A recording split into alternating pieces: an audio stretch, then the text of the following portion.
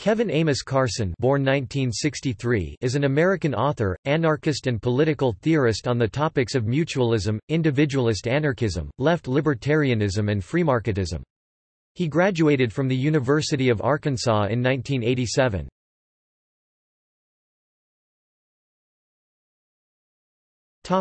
Research career.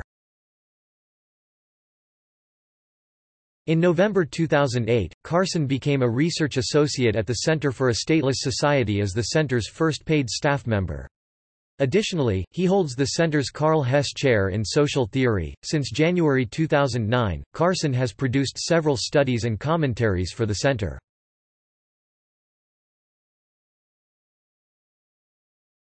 Topic: Ideas.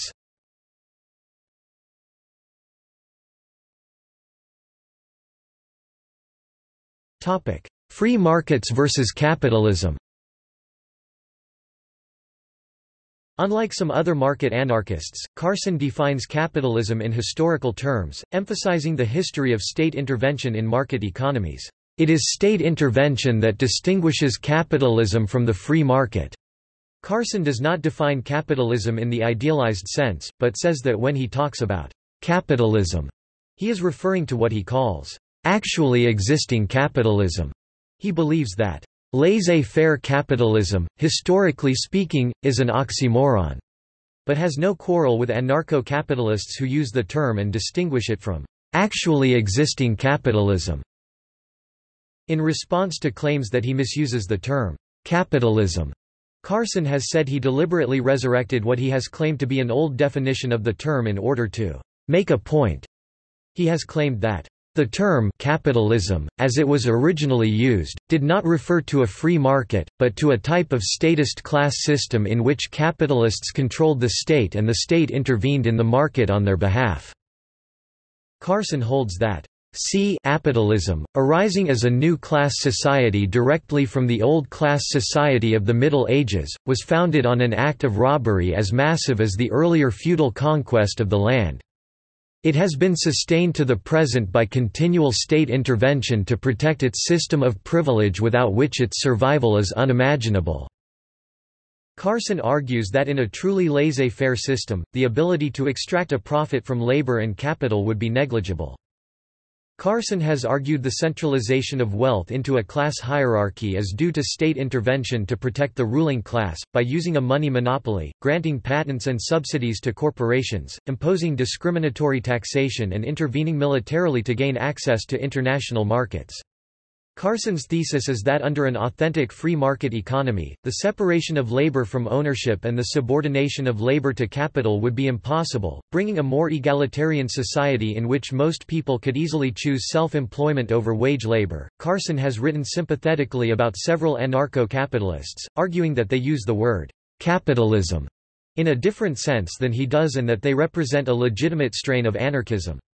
He says, "Most people who call themselves individualist anarchists today are followers of Murray Rothbard's Austrian economics, and have abandoned the labor theory of value." With the release of his book, Studies in Mutualist Political Economy, Carson aimed to revive interest in mutualism. In his book, he attempts to synthesize Austrian economics with the labor theory of value, or Austrianize it, by incorporating both subjectivism and time preference.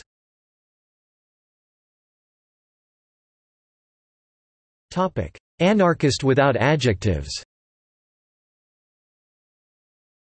In recent years, Carson has moved away from the individualist, mutualist, and free market anarchist labels, not so much because he repudiates any of their major tenets, but because he has come to see them as excessively constraining and to reject any monolithic economic model as the defining template for a post-capitalist society. He now prefers the label anarchist without adjectives, counting among his major influences Michel Bauwens and other writers on peer production, autonomist Marxists like Antonio Negri and Nick Dyer-Withford, and Elinor Ostrom's thought on natural resource commons.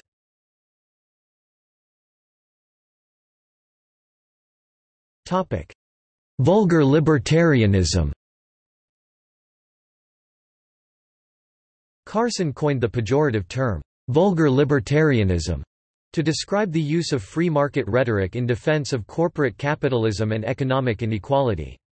According to Carson, the term is derived from the phrase, vulgar political economy, which Karl Marx described as an economic order that deliberately becomes increasingly apologetic and makes strenuous attempts to talk out of existence the ideas which contain the contradictions existing in economic life. Carson writes, vulgar libertarian apologists for capitalism use the term free market in an equivocal sense. They seem to have trouble remembering, from one moment to the next, whether they're defending actually existing capitalism or free market principles. So we get the standard boilerplate article in the Freeman arguing that the rich can't get rich at the expense of the poor, because that's not how the free market works, implicitly assuming that this is a free market. When prodded, they'll grudgingly admit that the present system is not a free market, and that it includes a lot of state intervention on behalf of the rich. But as soon as they think they can get away with it, they go right back to defending the wealth of existing corporations on the basis of free market principles. Much of Carson's writing is dedicated to critiquing other writers whom he perceives as vulgar libertarians. A sporadically recurring feature on his blog is called Vulgar Libertarian Watch.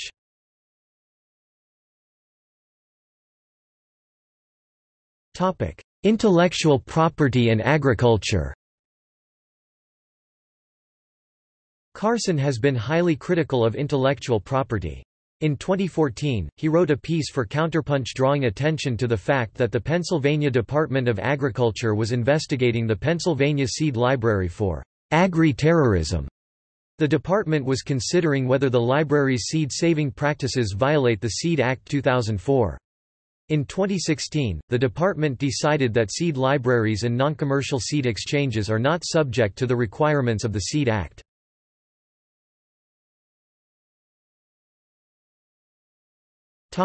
Criticisms.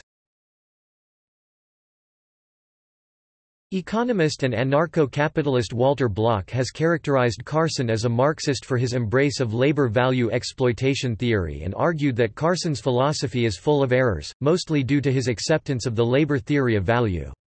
Block has commented that, "For someone in this day and age to even take this doctrine seriously, let alone actually try to defend it, is equivalent to making a similarly widely and properly rejected position vis-a-vis the flat earth, or the phlogiston theory.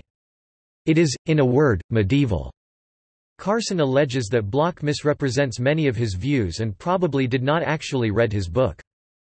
Auburn University professor and Center for a Stateless Society senior fellow Roderick T. Long has criticized Carson's claim that full private property rights do not stem from the concept of self-ownership and presents an argument that if one accepts self-ownership, as Carson does, then non-Lockean proviso homesteading rights must be accepted.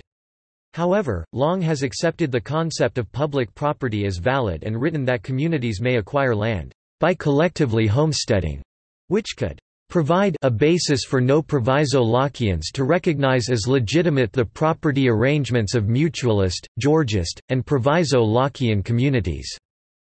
In 2012, Derek Shannon wrote that while he agreed with Carson's criticism of the state violence used to enforce capitalism, he felt that Carson's solution—to eliminate the state—would not bring about a society free of all forms of oppression. Publications. Carson has published several books and produced articles for a range of publications, including The Freeman, Ideas on Liberty, Counterpunch, Land and Liberty, Just Things and The Ecologist. His writings have also appeared on the web at The Art of the Possible, P2P Foundation blog and Antiwar.com. The Anarchist FAQ has cited his work on political economy. The primary focus of his most recent work has been decentralized manufacturing and the informal and household economies.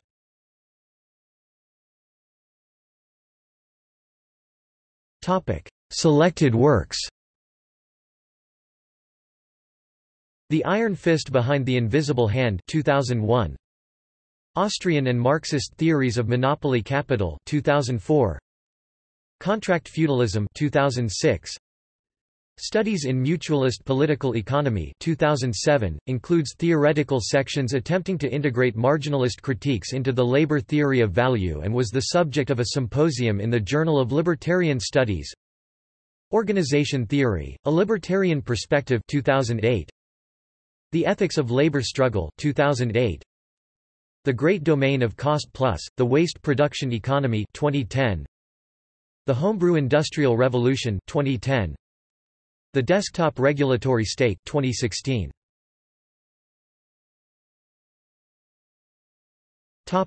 See also: Anarchist economics, Cost the limit of price, Left-wing market anarchism, Post-scarcity economics, Prosumer.